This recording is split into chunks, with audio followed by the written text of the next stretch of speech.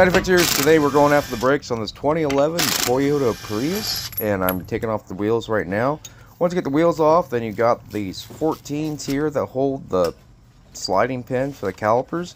I'm just doing a pad change today. I'm not changing out the rotors because the rotors still have plenty of room on them, and they're not warped or they don't have any glazed or dishing or anything like that. So here I'm pushing back the piston a little bit so that I can get it off. I'm going to get my other bolt down here. Once I get this other bolt down here and the one at the top, this should slide off, being that the piston has been pushed back and release some of the pressure. You always want to make sure that you check your guide pins, make sure they move freely back and forth, because if you don't, there's a possibility they cause your pads to wear prematurely and be bad sooner than they should be. When you're doing this, you want to make sure you take note of where these little tension springs go, like right here. This helps keep tension on the pad.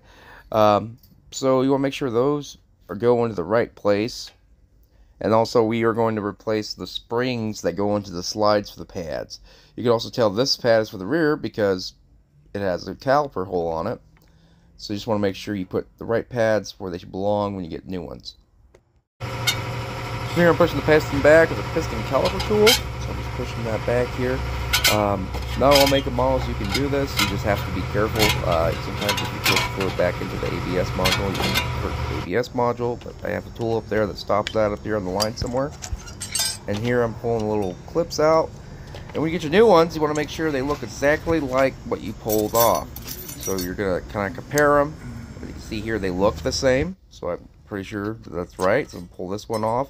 And when you place them back into place, you want to make sure they're not touching the rotor, because multiple times I put these on only to take them back apart 20 minutes later after I put the tires back on and all that stuff, because they like touching the inside or the outside of the rotor, and it gets this little faint squeak sound, or there's a constant squeak sound. So you want to make sure that you're really positive that nothing's touching. So when you're getting to putting the pads back in, there's a certain way you kind of have to like go in the bottom, wedge it, but I did with the tension spring up first, so you get the tension off and then you slide in the bottom that doesn't have anything on it. Makes it a little bit easier. You just got to find the right way that works, because there's only one way it'll go in and you got to figure it out. So that's what I figured was the tension. You got all the pressure on the tension spring first, and each job is different. So you want to make sure that the pads look great, they're flush, they're not hanging, there's nothing touching the rotor. So now I feel confident putting my caliper back on, and put my bolts back on, torque them to spec, and then I'm going to move on to the other side. The other side is basically the same process. We're pulling the bolts back off on the other side, and we're doing the same process. You're going to have to take the pressure, the tension springs on the pads might be in a little bit different spot because it's opposite of each other. It's the opposite side, but just take note of how they look. But let's see if they look the same here. And yep, tension spring on the top. So we're just gonna go ahead and it's basically the same. So pull the other springs off, put new ones on, and then, like I said, just make sure nothing is out of place.